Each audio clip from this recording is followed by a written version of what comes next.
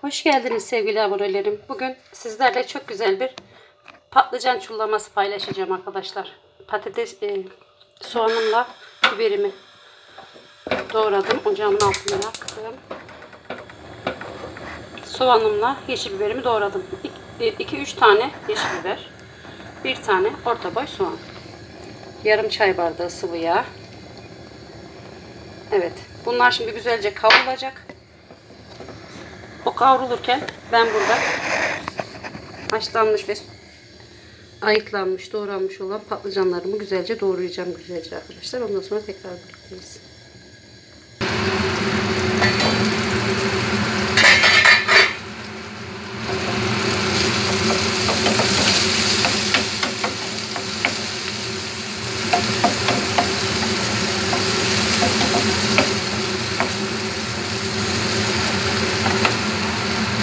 Bir tane büyük domates doğradım.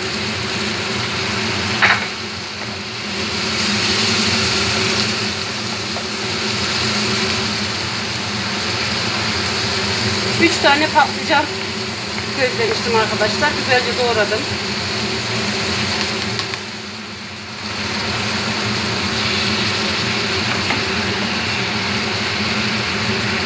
Yarım tatlı kaşığı tuz ekliyorum.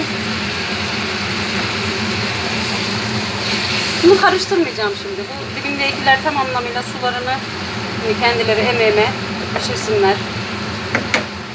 Domates de güzelce suyunu salsın, patlıcan da salsın. 2-3 dakika sonra tekrardan karıştıracağım bunu. Servis yapacağım, tabağımı hazırladım. Sarımsak ve yoğurdumu hazırladım. 2 su bardağı kadar yoğurda 5 diş sarımsağı dövdüm arkadaşlar. Evet. Çullamamız kendine gelmiş.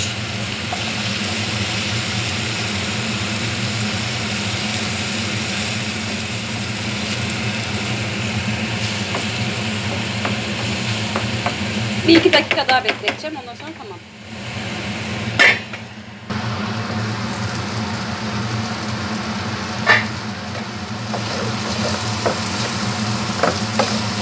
Evet, bu kadar pişirdiğimiz yeter. Bunu hemen servis tabağına alacağım.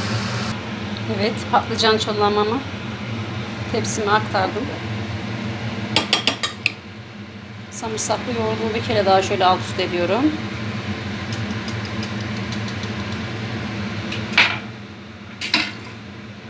Güzelce gezdiriyorum üzerine. Hepsini gezdirmiyorum gördüğünüz gibi. Birazcık gezdirdim. Bu şekilde karıştırıyoruz çullamamızı.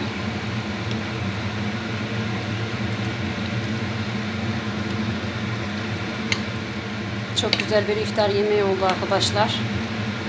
Deneyenler yorumlarda bahsetsinler arkadaşlar. Güzel olup olmadığını, beğendiklerini, beğenmediklerini veya farklı fikirleri olabilir. Onları da söyleyebilirsiniz.